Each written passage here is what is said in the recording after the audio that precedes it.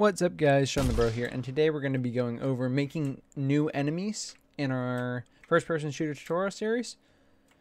So you probably know how to do this because we've already made these war zombie enemies. However, we can make it much easier on ourselves to make new enemies and change different things about them, such as their health values, the actual appearance of them, like with their mesh, their collider, their health bar, their weak spots, all these different things.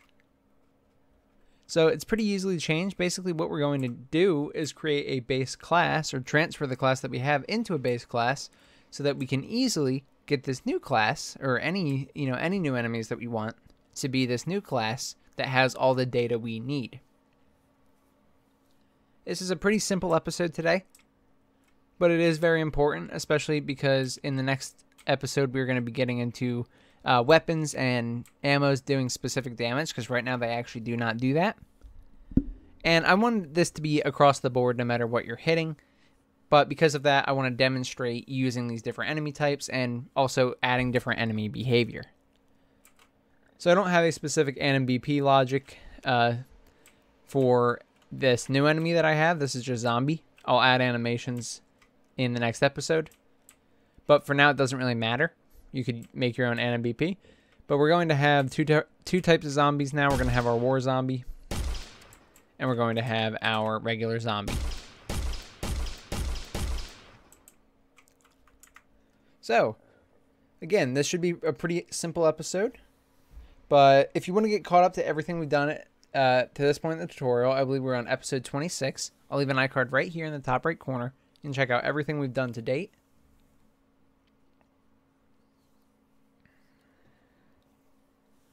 And then I'll also leave this episode right here, which is where we first created this enemy that we've been using to shoot this whole time. We haven't done much with it other than add the progress bar, allow us to shoot them, and add the collision to it.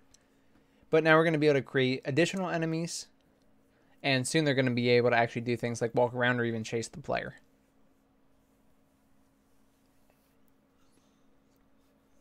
Alright.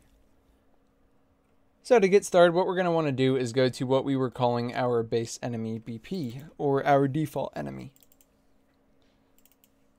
So I had this base enemy BP.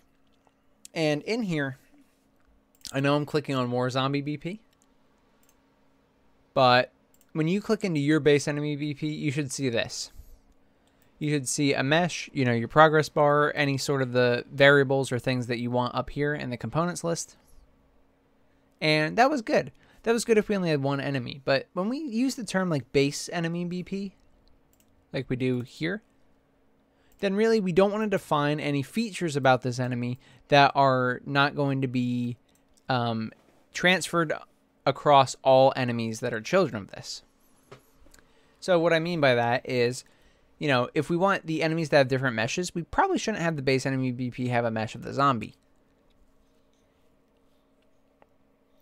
If we want them to, some of them to have different logic when they spawn, then that logic should probably not be in the base enemy BP. It should probably be in the specific enemy BP logic that is going to do, whatever it is. Like if one charges up as soon as they spawn and no other enemy does that, well, we'll probably want to do that logic only in the enemy that charges up.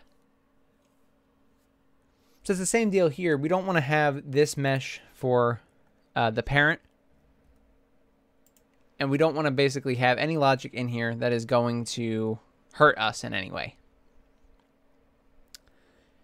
So what I've done is I have created children of this class by right-clicking on base enemy BP and creating a child blueprint class. This will automatically make one, and it'll be a child of base enemy BP, and you can call it war zombie BP or whatever enemy you're using. Feel free to name it accordingly.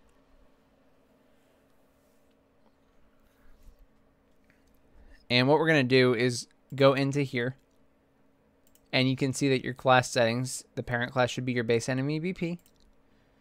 You can set up your mesh and everything in this class, but first, before you do that, because it'll get overwritten, go into your base enemy BP. You can keep the logic as is because this logic is pretty basic right now. Doesn't do anything that specific characters need to do or not do, so we can leave it alone. But we do need to get rid of our mesh. It can stay here because it is the parent after all, and all enemies probably should have a mesh. However, we want them to have different meshes. So what I've done is I've clicked on mesh, I've gone to mesh, and I've hit the little yellow arrow that will be here if you have a mesh on here. And that disables the mesh. It takes it off the base enemy BP.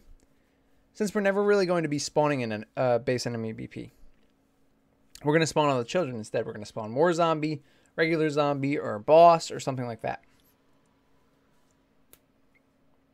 And you guys may have heard me throw this term around a lot in other series or other episodes, but this base enemy BP is basically a wrapper class. So what it does is it contains all the data that is shared among the characters and the other enemy blueprints. But the unique data still is not a part of this, and it's a part of those specific blueprints. Okay, so like I said, taking off the mesh and the base enemy BP. You don't really need an anim class on here anymore by default. I didn't realize that I left that. It's not going to hurt anything because you don't have a mesh to play it on, but you might as well make that none. Then after you've made those changes, go into your children blueprints and set up everything accordingly. So I'm going to click on my mesh. I'm going to assign my animation blueprint, and I'm going to assign my skeletal mesh, probably in the other order for you, like mesh and then anim BP. But either way, just make sure you set these things up. And then, make sure that you're setting the proper location, rotation, and scale for this enemy. And anything else that you may want to make specific to them. Now, in the character itself, I will have some specific logic. They'll have specific AI as well.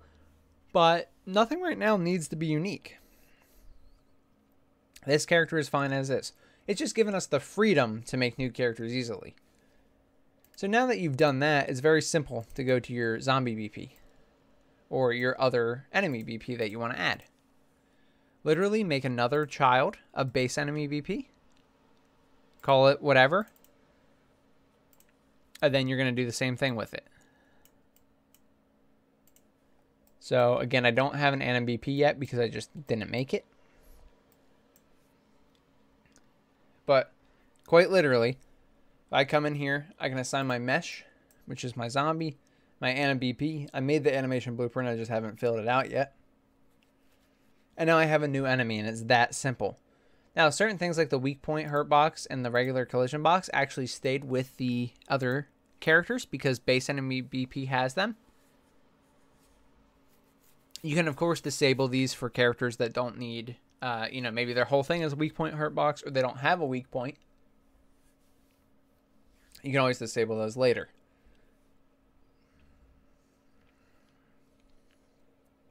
All right. And then at that point, you can basically make new enemies very, very easily and very quickly. And there's a few more things I want to show you. These are really just tips and tricks. But when the enemy dies, we actually want to do some logic to remove the progress bar from sight and to disable the collision. So right now, when we kill the enemy, if it has an anim BP, they do play the animation for dying. But their collision is still intact. I can actually walk over this, and the progress bar is still visible. Without the animation, it looks like nothing happens. And we want to fix that. So for now, what we can do is remove the progress bar and delete the body if we want. Or we could actually leave the body for now, disable the collision, and then remove the progress bar, and then have an effect that cleans them up later. So this is very simple.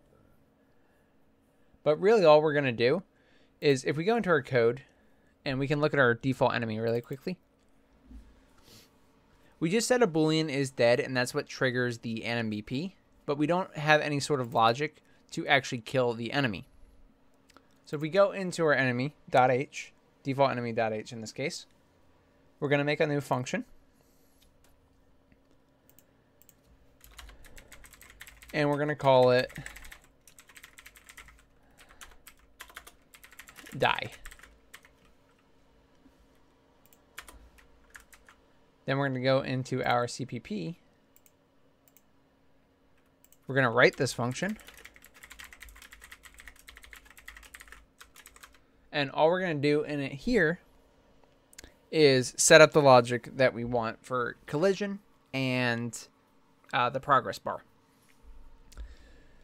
So for the code, we're actually okay. I'm not going to handle that stuff in here, but I'm going to write another function. This one's going to be a blueprint implementable event to clean up anything that we've done in blueprint. So it'll be blueprint implementable event void. I'm just going to literally call it die BP. Something like that. And it's going to call the blueprint logic, as I've said. So we're going to call die BP in die. We don't have anything else in die at the moment. And then we'll put a comment above this.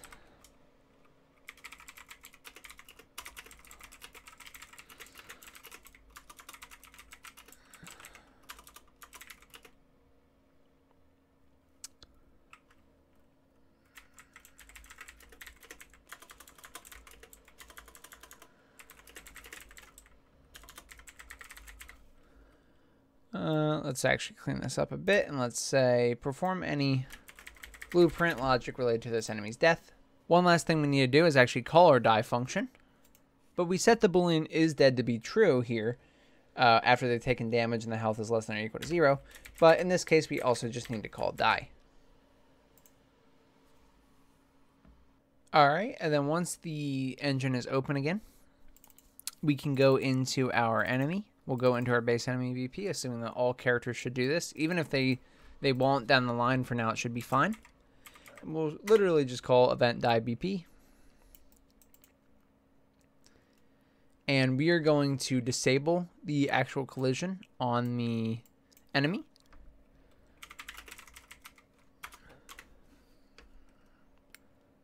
So here we go. We're going to get the capsule component, and we're going to set collision enabled to no collision. That way we can't run into the capsule component anymore. We're also going to grab the health bar, and we're going to set visibility. We're going to leave new visibility unchecked to basically say that we want the visibility to be false or hidden.